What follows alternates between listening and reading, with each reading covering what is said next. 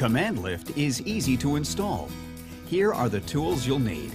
Can of Easy Up, vice grips, half-inch wrench, 7/16" wrench, 2 balancer winding rods, ladder, measuring tape, drill and drill bits, marker or pencil, Phillips screwdriver, Allen wrench set, 2 jack stands, hacksaw to cut threaded rod, 10-gauge 2-wire harness, various screws or rivets to suit your installation, wire cutters.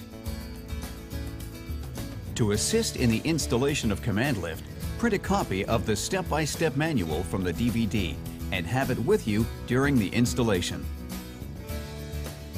The CommandLIFT shipping box includes the following: 1 6-foot section of aluminum track, including the yellow CommandLIFT motor and the mounting bracket.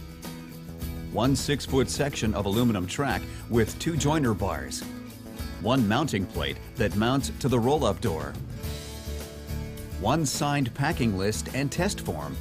And 1 installation manual DVD. Also included in the shipping box is a parts box containing various items that will be required for the CommandLIFT installation. This box includes 1 threaded turnbuckle connector link, 1 flexible emergency release cable assembly including the key cylinder and 2 keys.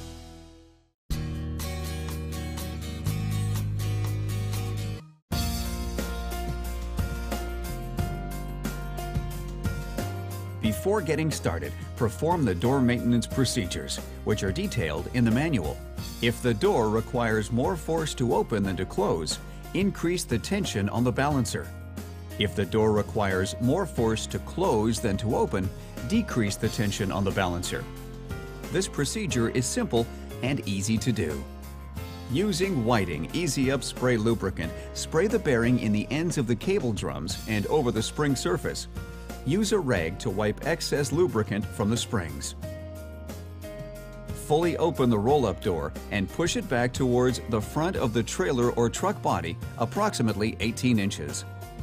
This may require the assistance of another person or a spreader bar placed between the header and the bottom panel of the door. Install vice grip pliers into the track at the bottom roller to hold the door in this open position while working on the balancer. Using a half-inch wrench, undo the 2 nuts on the balancer center bracket that's located at the midpoint of the Whiting balancer. A new balancer center bracket will replace this bracket shortly. Insert a 3/8" diameter rod into one of the round holes on the balancer spring winding cone. Ideally, use 2 rods to maintain the tension on the balancer spring before the new bracket is installed. Adjust tension as required. Once the desired tension has been achieved, install and secure the new balancer bracket that's provided in the CommandLIFT box.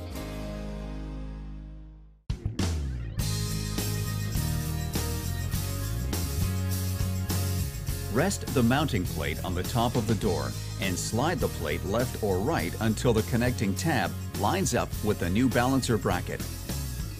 Use the mounting plate as a template and drill 5 holes in the door panel. Measure the width of the roll-up door and mark the center line of the door on the second panel from the top. Find the paper template in the CommandLIFT box. Remove the paper backing and stick the template to the top of the second panel. Line up the top edge of the template with the top edge of the panel and the left edge of the template with the center line of the second panel. Drill 1/4" holes as indicated on the template. Drill the center hole using a 7/8" hole saw. It's recommended that you drill a pilot hole first. For best results, drill halfway through the door from the inside. Open the door fully. Loosen and remove the nuts and rollers from the top door panel. Use jack stands to support the weight of the door and remove the nuts and rollers from the second panel. Using the 7/8" hole saw, finish drilling from the front side of the door for the key lock cylinder. Use the fasteners provided to install the mounting plate. Push the emergency release cable through the door panel, through the mounting plate, and through the cover plate. Fasten the key lock cylinder through the door to the mounting plate with the fasteners that are provided. Use bolt cutters or a hacksaw to remove any unwanted length. Fasten the cover plate to the mounting plate with the machine screws provided. Fasten the emergency release cable to the door plate on the top panel with the plastic cable clamp and the 2 machine screws provided.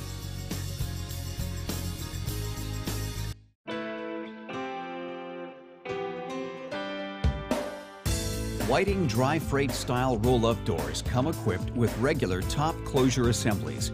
It's necessary to replace these assemblies with the adjustable top closure slide arm and bracket assemblies that are included in the CommandLIFT box. Use vice grips on the door track to secure the door in position while completing this step. This top closure assembly is already included with Whiting Cold Saver and Whiting Temp Guard doors. Make sure the brackets are installed so that the top panel of the roll-up door pushes against the header to ensure a good seal when the door is closed. Check the clearance of the top panel and balancer brackets.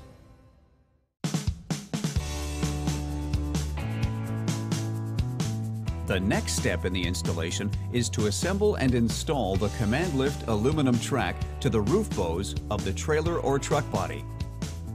Line up the 2 pieces of track on a straight, level bench or work surface. Using an Allen key, loosen the 6 screws on each side that are holding the joiner slides in the rear track section. Pull the 2 track joiners halfway out of the rear track section and lightly tighten the 2 front screws. Slide the front track over the 2 joiner pieces and ensure that the 2 tracks fit together snugly. Make sure the 2 tracks align properly and there are no sharp edges at the joint. Sharp edges at this location will cause premature wear to the motor sliders. Tighten down all the screws and once again, check for fit and alignment. Pick up the front of the CommandLIFT track assembly and fasten the adjustable mounting bracket to the balancer center bracket that you installed earlier. Place the 5/16" nut and bolt through the 2 pieces and finger tighten the nut. All nuts in this area will be tightened later. Using jack stands or another safe method, lift the CommandLIFT track up to the ceiling or roof bows. Measure from the edge of the body roof to the edge of the CommandLIFT track at the header. Adjust the other end of the track and confirm that the same measurement is used along the entire length of the track. Tighten the jack stands to ensure the track will not move while it's being fastened to the roof bows.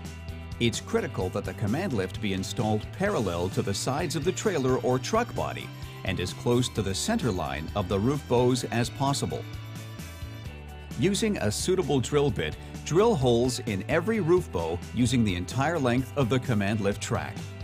Be careful not to drill through the roof skin. Use the 2 grooves in the track to locate the positioning of your fasteners. Use 2 fasteners at every roof bow. A large head screw or rivet with a head depth of less than 1/4 inch is recommended.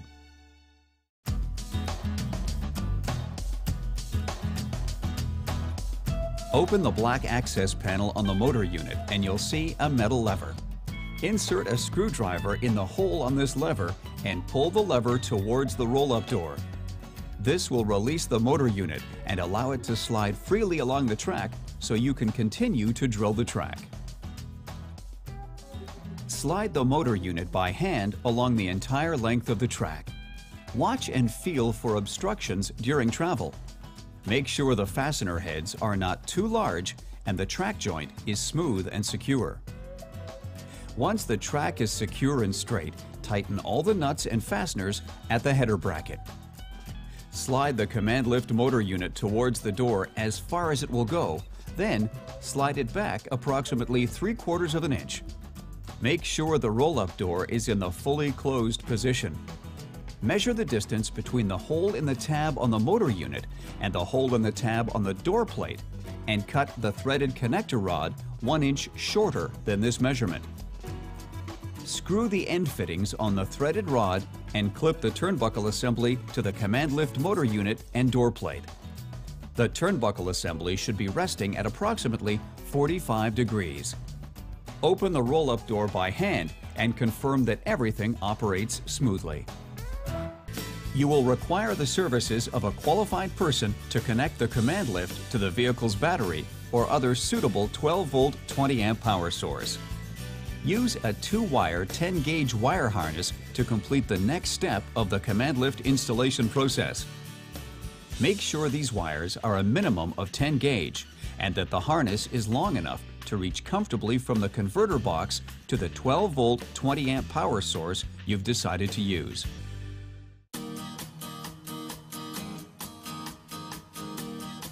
On the road side of the aluminum track, you'll see 2 magnet assemblies that are held in place with set screws.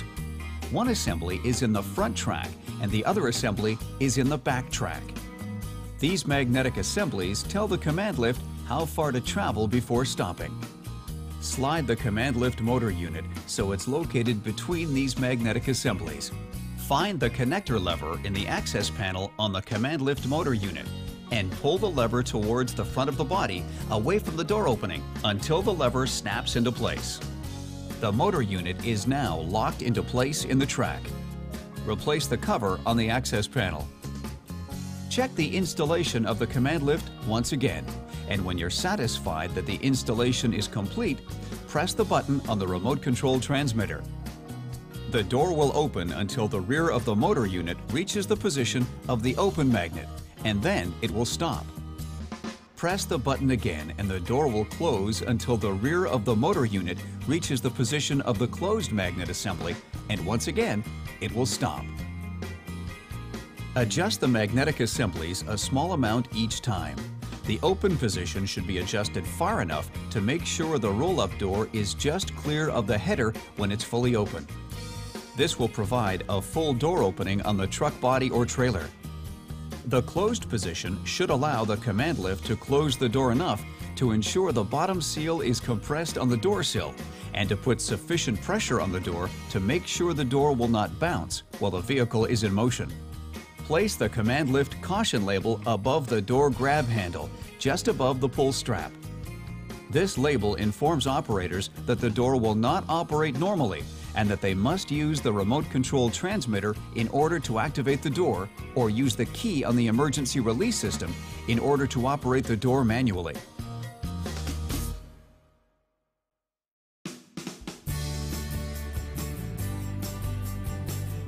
When the remote control button is pushed, the LumaBar LED lights on the CommandLIFT motor will turn on and the door will open. With the door open, these lights will stay on for 15 minutes unless the button is pushed again. When the remote control button is pressed again, the door will close and the lights will stay on for 1 minute.